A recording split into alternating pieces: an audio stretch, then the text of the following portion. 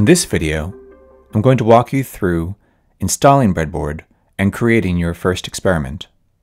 After you've downloaded Breadboard from breadboard.yale.edu, extract the archive and copy it to a location where you have write privileges.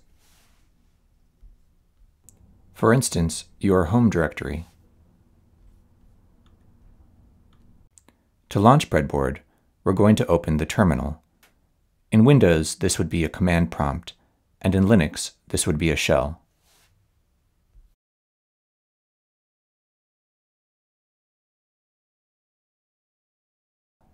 If you're not familiar with the terminal, don't panic. I'll walk you through it.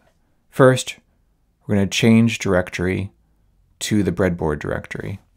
So that's cd space br, and typing the tab key will autocomplete the rest of the directory name. Hit enter, and now you're inside of the Breadboard directory. Now to launch Breadboard, we're going to type /br, and then hit tab again to autocomplete breadboard.sh. If you hit enter, Breadboard will launch.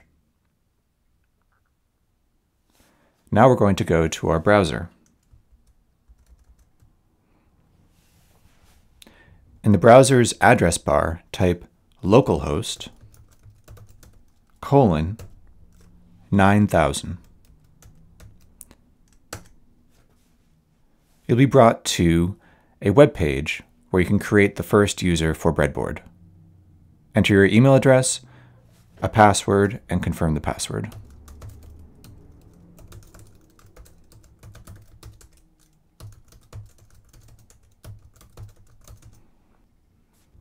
Breadboard will automatically log you in.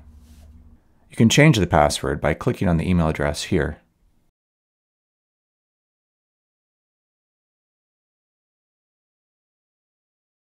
You can see that Breadboard comes with an example public goods game.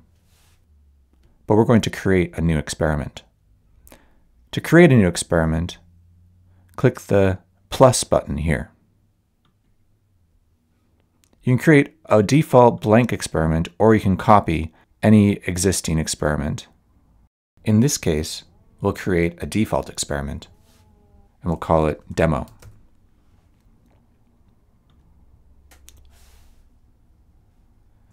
Now that you've created an experiment, you're ready to start using Breadboard.